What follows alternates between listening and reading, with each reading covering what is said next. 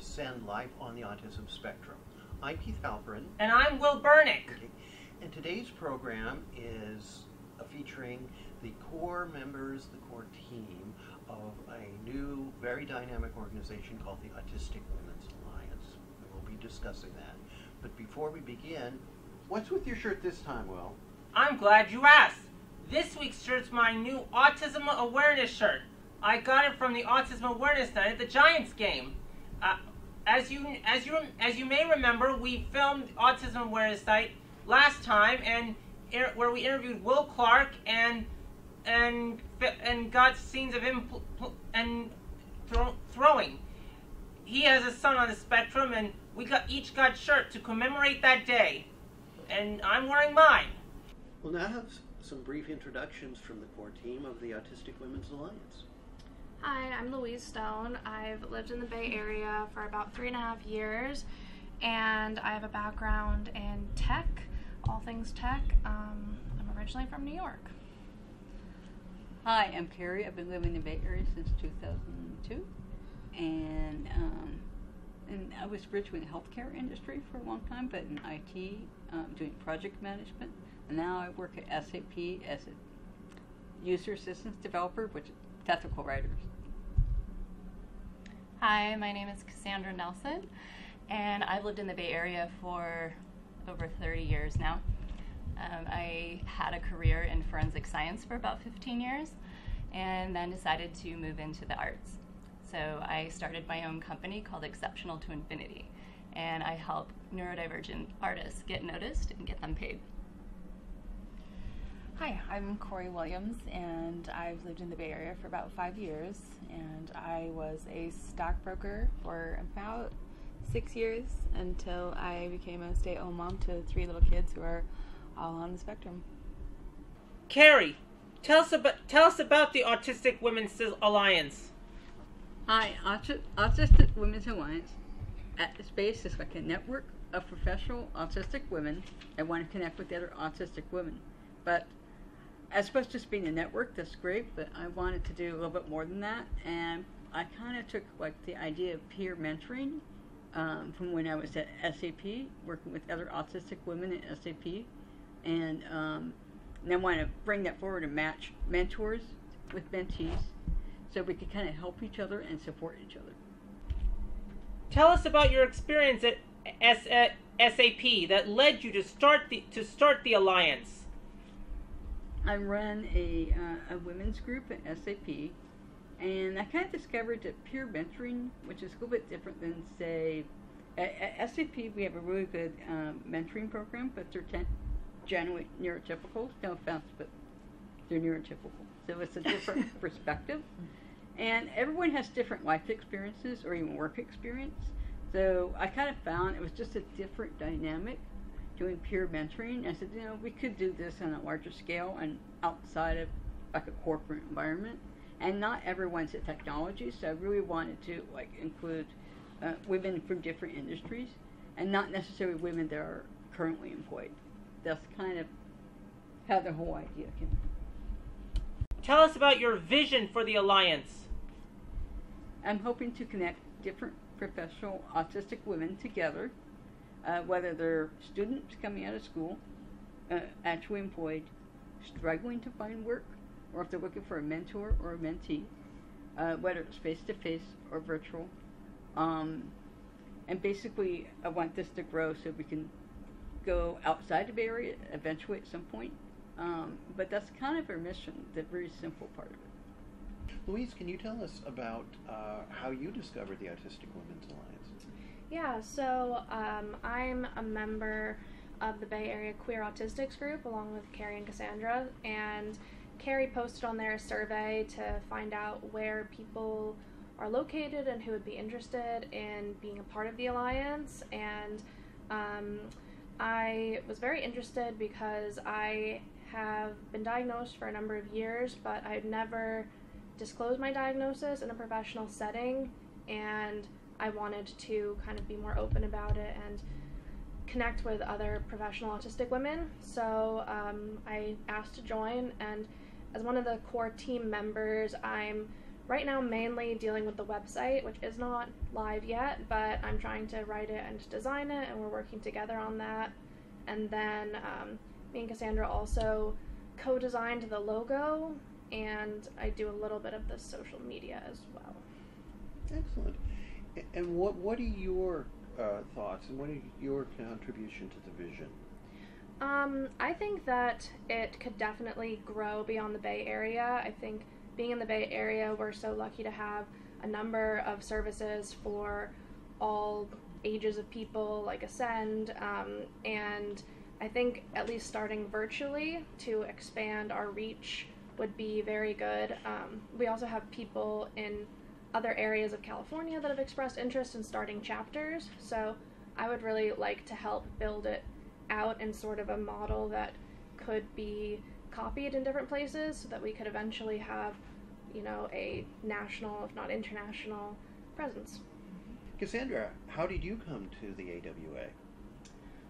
Well, I got to know Carrie through Twitter. I've been following her for a while, and I like to talk about how magical Twitter is because I've met and networked with so many people through it. Carrie's been someone I've been following for a while, watching her work at SAP, really admiring how much of a go-getter she is, and just putting herself out there and getting really involved in all sorts of initiatives. So when she said she was up to this, she kind of gave me when that she might include people from other professions other than the tech industry. And so I'm an entrepreneur, I'm fairly new at starting my business, and you know, I had worked as an applied scientist for many years, but this is really a new venture for me. I'm really passionate about the arts, and what I've done is mix in neurodivergent creatives and the artwork that they do and focusing on creativity with that. So I mix my advocacy work with it. And I just saw the AWA as something where I could contribute my passion for art and creativity along with helping other people with either going to be, you know, entrepreneurs or, you know, trying to get into some other aspect of maybe getting into another company or going into the tech industry through, I feel like my strengths are networking and helping people kind of, you know, show their personality and show their passions through that. And so I think that I'll be really an asset, hopefully, to helping bring out the shine in people when they go to, you know, either go for job interviews or, you know, network with other people, because that can be very difficult for us on the spectrum. So, yeah, so I was really excited that she was starting this and immediately jumped on board. Excellent. Thank you very much. So, Corey, what's your story? So I'm the newest member of the core team. I met with these ladies about a month ago or so, and at an Ascend meeting where they hosted a job club and a job club presentation. And I believe in what they're doing so strongly that I said I wanted to be a part of it, and they basically said, welcome aboard. So here I am. I know that job search is an important activity as part of the Alliance. Can you discuss some of the things that you either have done or are in the process of doing in regard to job search? One thing we're in the process of doing is try to build a membership and match up mentors with mentees. One thing is particularly women, because we're not on par with men as far as pay equity, that one thing that works well for women is mentoring and putting a nice mentoring network. And we're going to start from that. Anyway, just what to say if you want to go to a different change of careers, and if somebody in the network that has that knows that's in that career, wants to do an informational interview or wants to be mentored by that person, we try to match that up with that person, and then just be able to connect.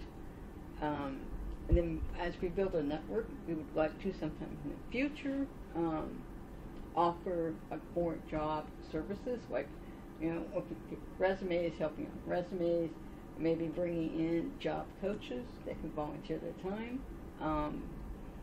and do more of that, and also work with other autistic organizations like Ascend,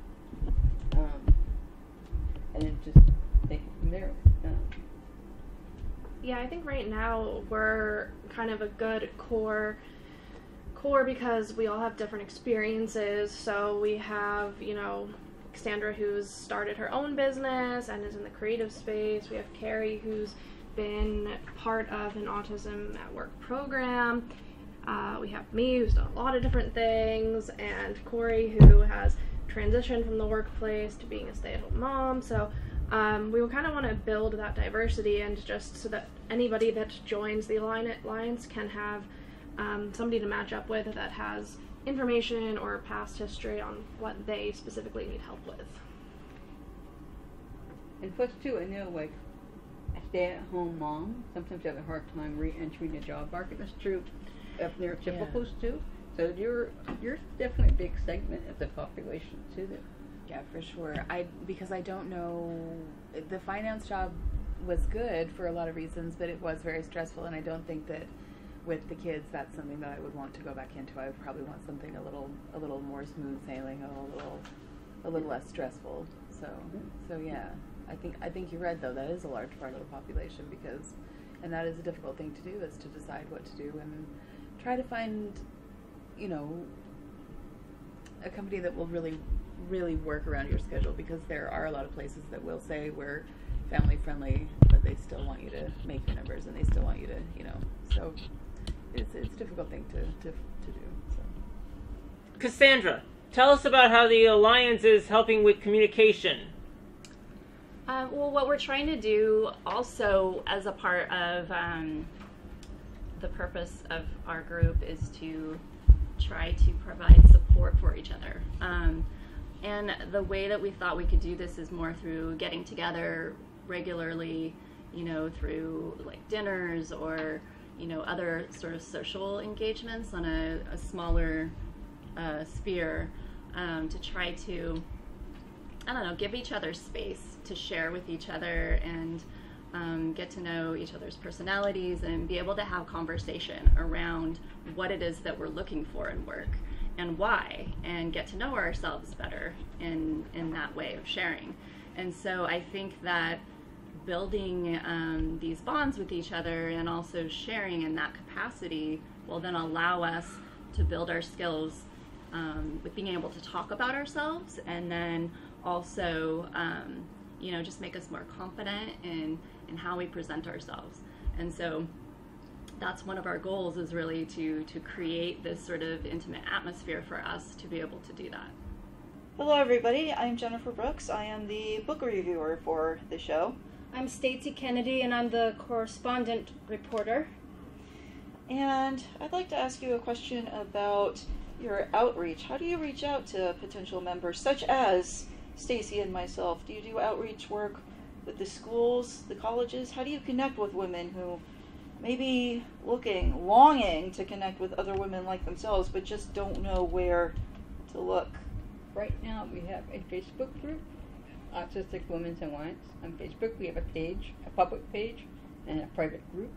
So private group meaning that nobody else can see you in that group unless you're in that group. And it's been growing pretty well on Facebook. And then we also have a Twitter account where we can just post announcements and stuff like that. I am hoping to eventually at some point come to schools and talk to high school kids and do more outreach. I know that you've done some outreach. Can you talk I a little bit about that? attempted to outreach to a number of either just like college, disability offices, and just other autism organizations in the Bay Area. I only heard back from one of them, and that was the San Francisco Asperger's something. I forget what it was, but San Francisco Autism and Asperger's something. So now if you go on their page under resources, we'd be under there, but we want to be more heavily represented, especially in colleges. We have talked about because when you're exiting college or high school as well, a lot of people are then looking to enter the job force, and that would be an ideal time to connect with a group like ours. So we hope to do that more in the future, but so far the only official outreach event we've done was the Ascend Job Club last month. So right now, yeah, we're pretty much just word of mouth, but joining the Facebook group is probably the best way to try and get involved right now. Or follow us on Twitter. Yeah. And that's Autistic Women's A, I think. Yeah, on Twitter. On Twitter. Well, first off, I wanted to say again, it's really nice to listen to you all today. Thank you for being here. I have a question, Cassandra, right? Yes. So you're starting your own company, and you part of it is you help out with those with arts, or so is it drawing type of arts? Do you help out with other types of arts? Yeah, so I'm writing a book about neurodivergent creatives right now, and what I have come to realize about us as neurodivergent people, and especially as autistics, is that there's a lot of us. There's almost everyone I meet out there who is autistic tends to have some sort of creative outlet. And when you really look at these outlets, even things that you wouldn't think of as, creative or artistic, which would be things like, coding or doing design work, for websites and things like that, I feel are very highly creative activities and professions for people that do that for work. And it takes a creative mind, I think, to do these things. And so I feel like, our population has an immense amount of people who are highly creative, who either do it for work or they do it for a weekend outlet to kind of help ground their senses. And we have highly active sensory systems, and the creative arts are just, I think we gravitate towards making things, getting our hands on stuff. And so I do want to help other people get their work out, get noticed, make money off of their work. That's really what I want to do, is be an agent for people to get out there. Do you see a huge majority of that happening? Because I know most in the arts or so, I mean, it's understandable that to do that like for a living. That do you excuse me, do you make people feel more confident? They're yeah, you can do this for a living, and just not let anything or what anyone says how would you say impact you, and so you help people to get that, to do that for a living. I've just recently started to restructure my business towards being more of an agency and providing support for people, and then also a few individuals are literally hiring me to help them put them out there. And so I kind of do all of those things. I'm an advocate to help people sort of, behind the scenes. And I use my social media just for free to help promote people. But then I also am building this arm of being a formal agent for those who want to invest in that with me. But to talk more about your question, I think that I think you are leading more towards is this something that can be done, that providing support, is this worthwhile out there to pour yourself into? And have you seen people succeed with that? I think that our society is starting to shift a little bit more towards going back to the arts and looking at the value of it, the value of being able to change society. And it used to be more popular that we would look at art in this way, and then it got to be more about aesthetics and decorating, and now I think we're swinging back into art as a way of changing people's actions and changing their minds about things and the way that they look at things and their perspective.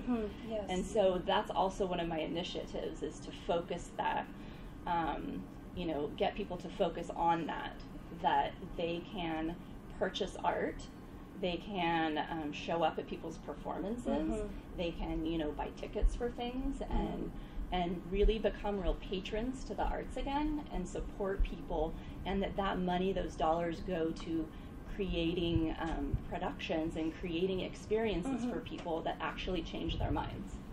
So that's, Excellent. Really good. And now we will have Jennifer, our book reviewer, speak. Thank you, Stacy. In keeping with the theme of today's show of autism and women, I'm going to tell you about a book about two women scientists, one of whom was born in 1818, the other was born in the early 1960s. Both of them would likely be identified as having either autism or Asperger's, being somewhere on the autism spectrum, if they are fortunate enough to be born today. Unfortunately, they were not. They also could have benefited greatly from a group like the Autism Women's Alliance. The book is titled Mariah Mitchell and the Sexing of Science. Even though her name is spelled M-A-R-I-A, it looks like Maria. It's actually pronounced Mariah, like Mariah Carey's name is pronounced. And she was born in 1818 on the island of Nantucket. Her father was an astronomer, and a lot of what she knew about astronomy she learned from her father. In 1847, she made one of the greatest accomplishments of her career. She discovered her own comet, which is now named after her. It's called Miss Mitchell's Comet. And she later became the founding professor of astronomy at Vassar College, where she not only taught undergraduate students about astronomy, they also provided her with her own observatory, which doubled as her home. So she was actually living and conducting scientific research in the Vassar College Observatory. So she's the main focus of the book. But just as important as the main story is the epilogue, where we learn about another woman, scientist, named Denise Denton. She was the chancellor of UC Santa Cruz. She's perhaps best known for getting into it with Larry Summers, president of Harvard, back in 2005, over what exactly is it that's accounting for the lack of women in scientific jobs today. And then she was appointed chancellor of UC Santa Cruz. Unfortunately, that came to a tragic end. Denise Denton committed suicide in June of 2006. Ever since, there's been a lot of speculation about why. No one has even suggested that she could have been on the autism spectrum, and that perhaps could have contributed to it. Although I suspect she was, and it did, because she had so many indicators of autism. She was highly intelligent. She had a brilliant mind for engineering.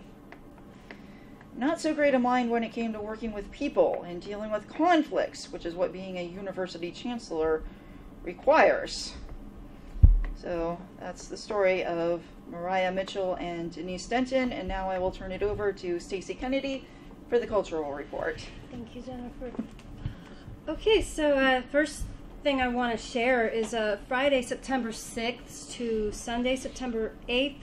It's in a farther location in the Bay Area, but it's something, the reason I bring it up is because I was invited to sing the national anthem, and I'm not sure what else, if I'm going to sing anything else.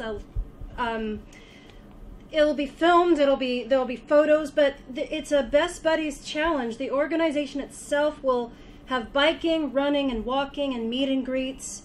It's a 5-star event to recognize the importance of fundraising and creating opportunities for one-on-one friendship and other integrated involvements.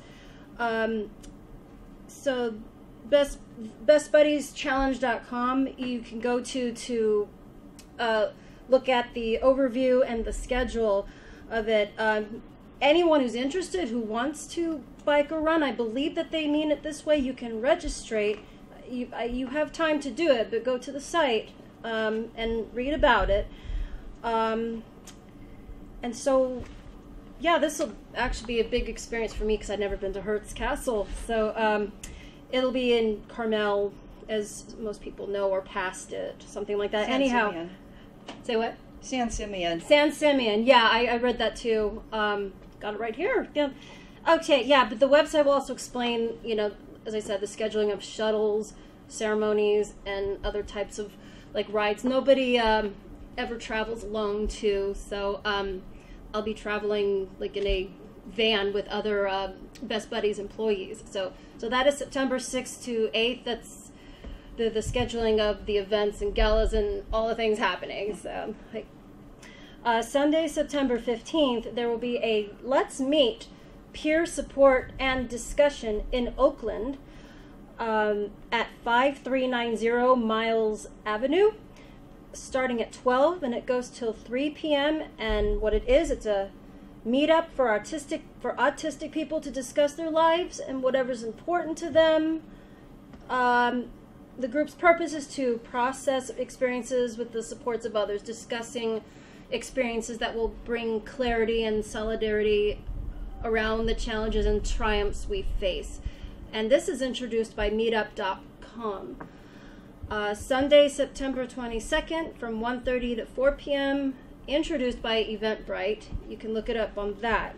A free family fun of superhero autism activity day presented by Centria Autism, where you can get your picture taken with your favorite superhero. You can run around in obstacle courses and jump in the dance houses, face painting by professionals, and opportunity to meet new faces. This will be located at the Oakland YMCA, which is 2350 Broadway. And that is my report for today. Well, folks, that's our program this week. We've been very pleased to have the Autistic Women's Alliance core team members, and we're looking forward to having them again very soon. So, I'm Keith Halperin. I'm Will Burnick. I'm Jennifer Brooks. I'm Stacey Kennedy. Cassandra Nelson. Carrie Hall. Louise Stone. Corey Williams. And that's this week's program for Send Life on the Autism Spectrum. Until next time, take care.